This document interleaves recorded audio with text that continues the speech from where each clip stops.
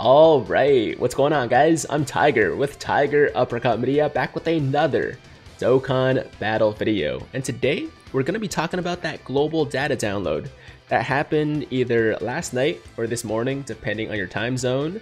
And we actually learned a lot of new information about the upcoming celebration on global that I'm personally super excited for. So without further ado, let's just jump right into it. You know what, actually, before we talk about the new units, I do want to issue a quick apology to you guys for giving you the wrong release date for the Beerus banner. In my previous videos, I did say that Beerus was coming on June 4th, which was the date that a lot of people last week had told me he was coming, but clearly that was wrong because today is June 5th and he's still not here yet. So the actual release date is June 7th.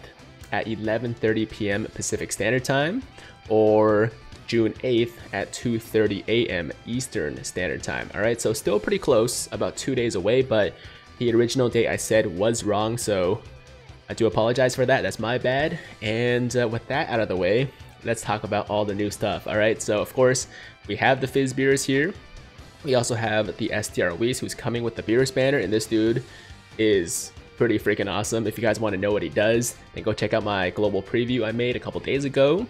And we also have the new free-to-play Int Godku that awakens from the Int Super Saiyan Goku from the Battle of God story event. And this Godku awakens into another Super Saiyan Goku. But honestly, the most exciting thing to me is that we finally have a farmable free-to-play Godku.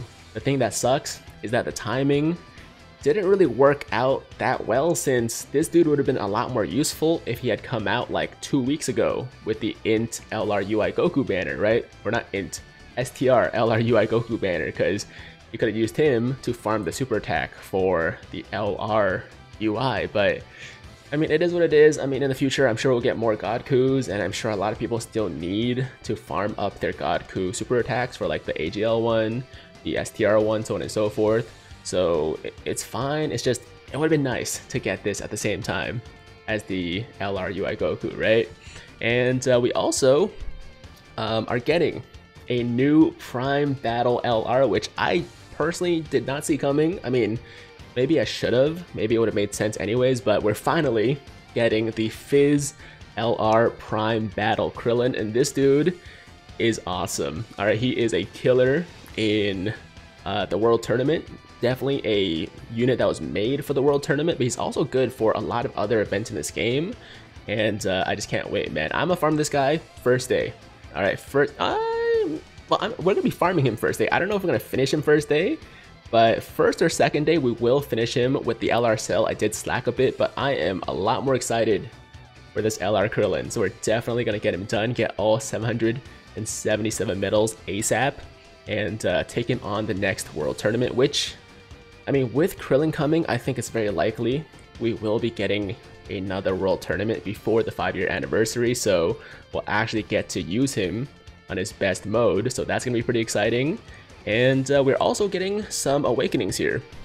So we got the Dokkan Awakening for the Tech Support Cell, as well as the Tech Support Tien. And this dude, I mean, he was already good for the Goku and Frieza, right, before he got the Dokkan Awakening, but now he's just gonna make them, I mean, they were already busted, but like, it's gonna be another level of busted with this dude's Dokkan Awakening. So we'll take a look at the awakening details for these guys.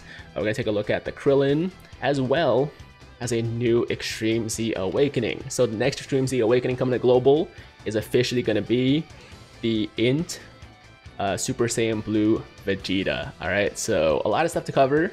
Let's just jump into it. Let's start here with the Krillin first. And this dude's leader skill is Earthlings, category key +4, HP attack and defense plus 150%. So first thing you'll notice is that this is a really good leader skill, right? Really good leader skill for a free-to-play LR. But then you take a look at the Earthlings category, and you're like, oh, I get it now, because this category sucks. This is legitimately one of the worst categories in the entire game. I mean, you can still build like a half decent team with it, but honestly, like, I don't see anybody really running this too much. It's a nice like niche category to have in the game, but it really sucks. It really does. So yeah, that explains the awesome leader skill for a free-to-play LR. 150%, I don't think we've ever seen for a free-to-play unit. But yeah, the Earthlings category, really bad. Super attacks. The 12 key raises attack and causes colossal damage to all enemies with a medium chance of stunning them. So this is why this dude is so good for the World Tournament, because he raises attack, attacks all, and also has a medium chance to stun, right? And the 18 key raises attack and defense and causes mega colossal damage. And his passive is key plus 3, defense plus 30%, attack plus 20,000, or did I say 30%? Sorry, key plus 3, defense plus 30,000, attack plus 20,000 when performing a super attack, plus an additional attack plus 20,000 if it is an ultra super attack, plus an additional key plus 3 when facing only one enemy, attack plus 10,000 at the start of the turn per existing enemy when facing 2 or more enemies. Count starts from the second enemy and launches an additional super attack when facing 6 or more enemies. So basically, I mean, there's a lot to break down. Essentially, he gets key plus 3 and defense plus 30,000 unconditionally. That's just always going to be there. And then when he performs a super attack, he's going to get attack plus 20,000. If it's an ultra super, it's going to be attack plus 40,000. And if he's facing only one enemy, he gets an additional key plus 3, right? But if you're facing multiple enemies, like beyond the 2, then he's getting an additional attack plus 10,000 for every enemy beyond the second one. And he's also launching an additional super attack when facing 6 or more enemies, which of course would be the case in World Tournament. So he's getting a ton of attack, he's getting double supers in World Tournament.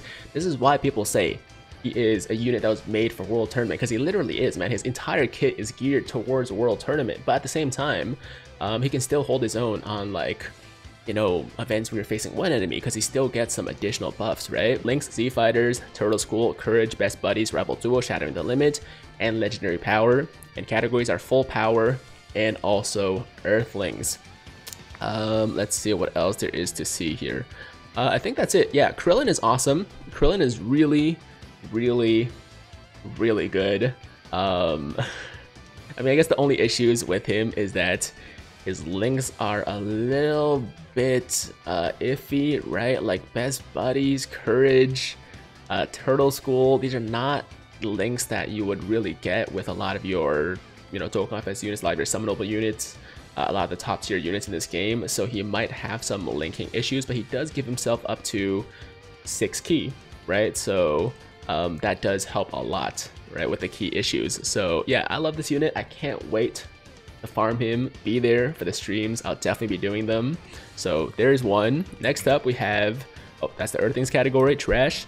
And let's talk about this Tien. So the tech support Tien, obviously from the tech type banner, which will also be coming back to global.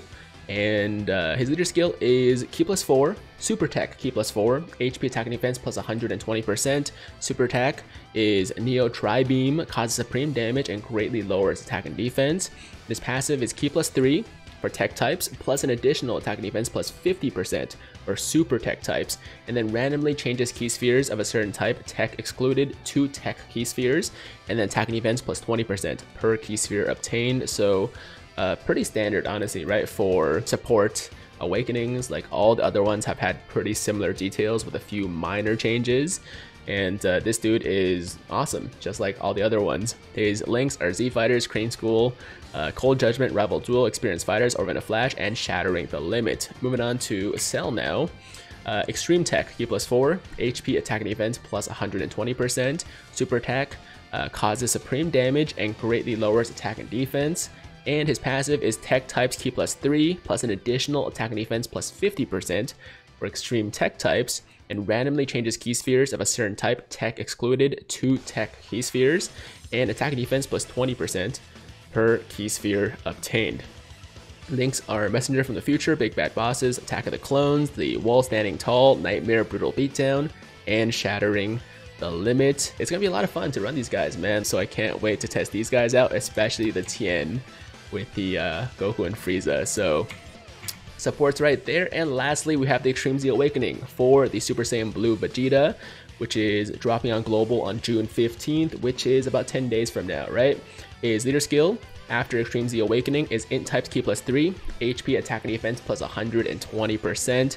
Super attack is immense damage and raises attack and defense by 50% for 3 turns. And his passive is extreme class attack and defense minus 20%, that's extreme class enemies, and high chance of stunning the enemy when attacking extreme class enemies. Attack plus 120%, and Realm of Gods category super class allies, defense plus 50%. So this dude is a little bit unique, right? Like, he has some interesting mechanics. He actually kind of reminds me of the Tech Fusion Zamasu, where he debuffs extreme class enemies and basically just is extra good against units that are extreme, right? So minus 20% attack and defense for extreme class and high chance of stunning extreme class, and then he gets 120% attack to himself, and he also will buff Realm of Gods category super class allies by 50% defense, and he's also of course raising his attack and defense by 50% for 3 turns when he's super. So if you stack that 3 times, that's going to be a lot of additional attack and defense. Like, that's going to make a huge difference, right?